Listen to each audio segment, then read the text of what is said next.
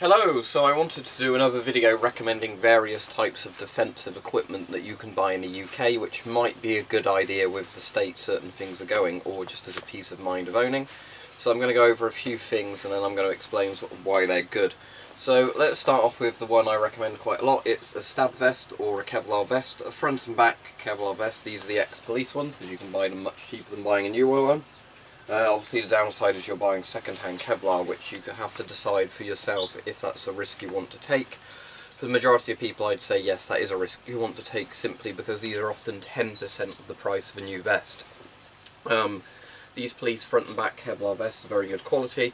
They've got the stab protection chainmail on both sides of the Kevlar panels, and they generally cost about £30 to £40, maybe going up to £50 for some models. Whereas if you were to buy brand new Kevlar vests, they are normally well over £300, so for a lot of people I think it's the option between one of these and not being able to afford one of the vests. So I would simply recommend getting one of these.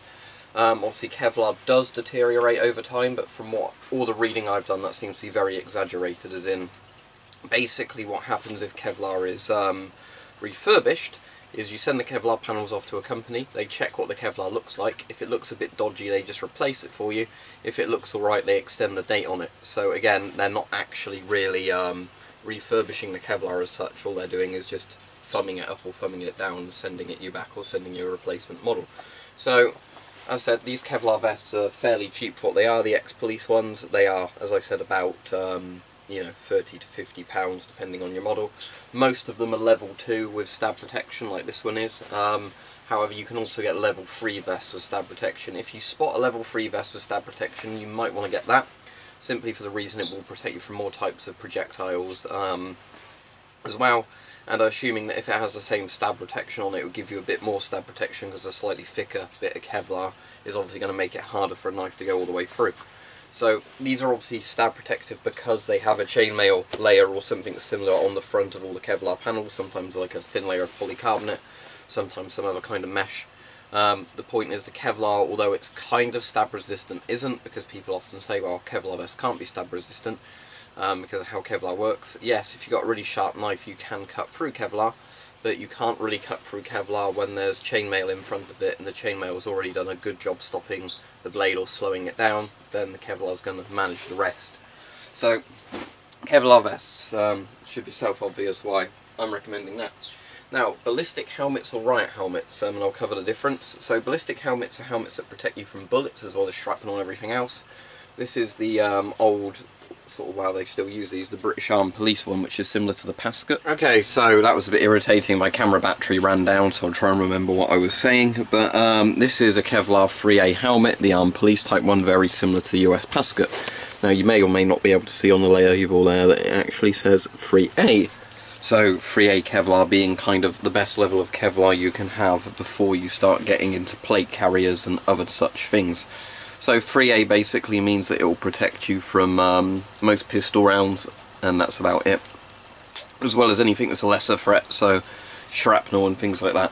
Now, these helmets are fairly comfortable. I'm getting more used to the liner in this one now. But yeah, ballistic helmets are very good, obviously, protection for being shot at by minor threats, so they are not going to protect you from a rifle round, unless you're very lucky and the rifle bullet hits it and either sort of has a glancing hit and ricochets off. Or sometimes I've seen videos where people shoot these, the rifle bullet goes in, but it kind of goes around the helmet like that on the inside. So it might exit or might get stuck, but it actually goes up and around if you got shot there or something, rather than just going straight through. But obviously if it goes straight through, you're a goner, because these helmets are designed to protect you from, as I said, shrapnel and pistol rounds, not actually full-on rifle rounds. As I said before, it's not really until you get into the Soviet titanium style helmets and the Swiss titanium helmets that you have any chance of a helmet stopping a rifle round. But these are fairly lightweight and comfortable and kind of the best thing you can get.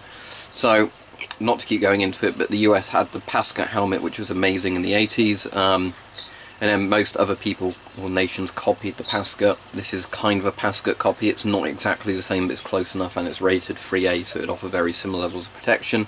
The US have since upgraded away from the Pasket with, I think, first a lightweight combat helmet, which was a lighter version of the Pasket, basically, offered the same protection, And then they have now the enhanced combat helmet, which is where they're using thermoplastics rather than Kevlar, which is quite interesting. So the idea is, again, it's lighter and stronger than Kevlar.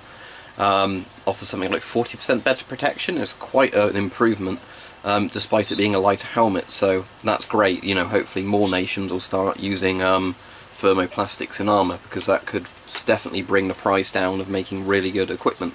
So there you go. That's a ballistic helmet. As said, you know, offer a very good level of protection. Probably would protect you a fair bit from blunt force trauma as well, and would stop some crossbow bolts, but I imagine not all of them.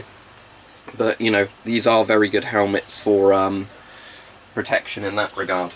But the other kind of helmet that I'd recommend a bit more, in some cases for the UK, would be a riot helmet.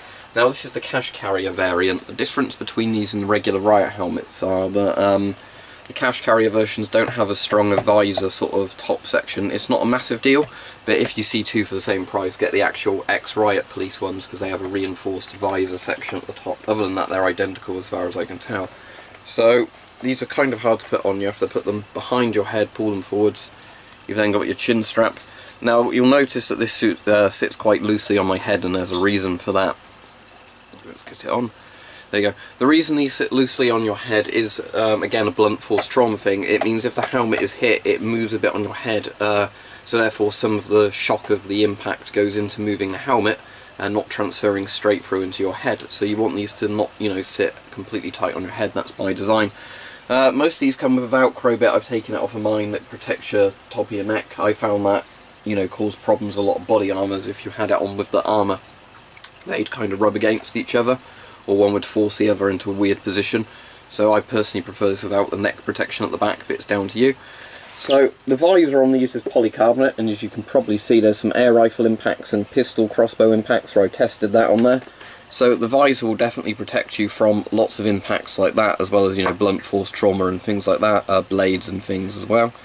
Obviously it is not bulletproof. It might stop birdshot, because I have seen some videos where people test these and riot shields with birdshot, and it seems to stop birdshot but not buckshot. So it might give you minor protection. As I said, air rifle pellets and things will be stopped by this, but, you know, that's not its designed purpose. The design purpose is to prevent impacts and fluids being thrown into your face.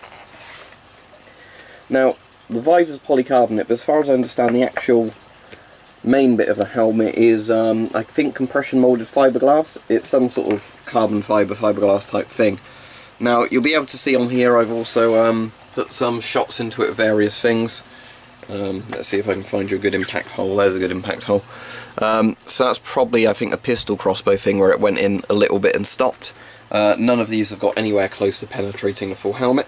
But bear in mind, these are not ballistic helmets. Unlike the Kevlar one, this would not do nothing to stop a bullet as far as I'm aware. They advertise these as having no ballistic protection. The purpose of these, as stated, is completely physical protection, mostly from bats and bricks and things like that. So both the helmets actually would give you physical protection. I'd say this would give you better physical protection, specifically because it has a visor on it. Whereas the other one obviously gives you much better protection from firearms and things like that. So, but either way, I don't think you'd do wrong with it. You'd have to think what you're more likely to encounter or what you can afford. Riot helmets are generally £30 or so on eBay for good condition second-hand ones. The armed police helmets at the moment are about £35 plus a bit of postage, working out £41, £42 in total. So for a Kevlar 3A helmet, that's a really good price. You've also got the option of buying old military helmets if you wanted those. For example, I wouldn't recommend a British Mark 6 helmet because they're awful, but if there's a helmet you're interested in, look in videos from America where Americans shoot the helmets, they buy them and shoot them, and you actually get a good idea of what it might be able to or might not be able to protect you from. But in general, you could do a lot worse than a steel pot military helmet, like the American M1 helmets, the Soviet M40 helmets and their later helmets, East German M56 helmets. Most of those will stop pistol rounds at fairly close range. Not always consistently, but you know, you have a much better survival chance with all those helmets on than with it off. And obviously, again, things like bricks and blunt force trauma, they are going to negate some of that, if not all of it. So you could do a lot worse than a lot of those helmets. But the British Mark 6 helmet I would definitely avoid, because every video I've seen of that, it fails miserably at everything. About as useful as wet toilet paper. but the Mark 7 helmet is a lot better, but annoyingly there's not many test videos of Mark 7 helmets, so it's hard to get a good idea of, you know, how good it is. Tumbo said to me, you know, not to really use it, especially if you've got proper Kevlar helmets, because it's, you know, to cheapen them, apparently they didn't make them fully out of Kevlar, it's a mix of Kevlar and ballistic nylon. So you could do a lot worse, but you could do a lot better, I think is the point. I still quite like my Mark 7 helmet, but just to show you it, it's got all the covers on and everything. But yeah, the Mark 7 helmets, apparently they're popular in the Ukraine at the moment, in the Ukraine Civil War. But, you know, your mileage may vary with it, because it's not a full Kevlar helmet like it really ought to be, because, you know, they don't want to spend much on British soldiers. You know, give them something that's a composite helmet's good enough in the eyes of the government. And the other thing I'd recommend, as always, is a gas mask or a respirator. Filter models, get a mask and some spare filters for it, simply because of the risk of being exposed to something like CS gas, chemical fires, things like that, or maybe a terrorist attack involving a dirty bomb or, you know, chemical weapons. I'm kind of surprised terrorists haven't tried to do this more yet, because it would be very effective, but thankfully they're stupid, for the most part. But yeah, you'll want to get a gas mask and everything else, just simply so, you know, you've got protection. So to sum it up, you want your stab vest, you know, and Kevlar vest to protect you from some pistol rounds and sort of knives and things like that.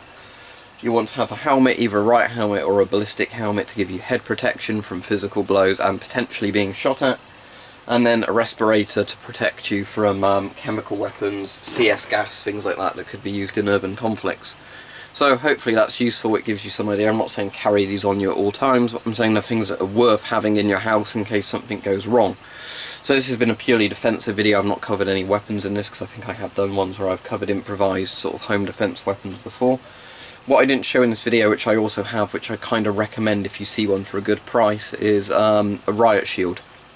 Especially the rounder, smaller ones, because for individual use you want more of a smaller, lightweight riot shield, not the big tower ones, but for formation tower shields are obviously better.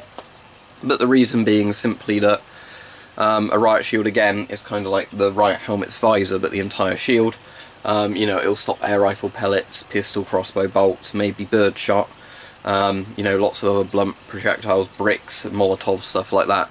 So the handheld shield, especially little small ones, would be quite good for, you know, blocking while you strike with something else, combined with the rest of your other armour. Anyway, there you go. Hopefully that video's been interesting, but this is an idea of some of the defensive stuff you can still currently buy in the UK that I definitely recommend for self-defence or personal protection use.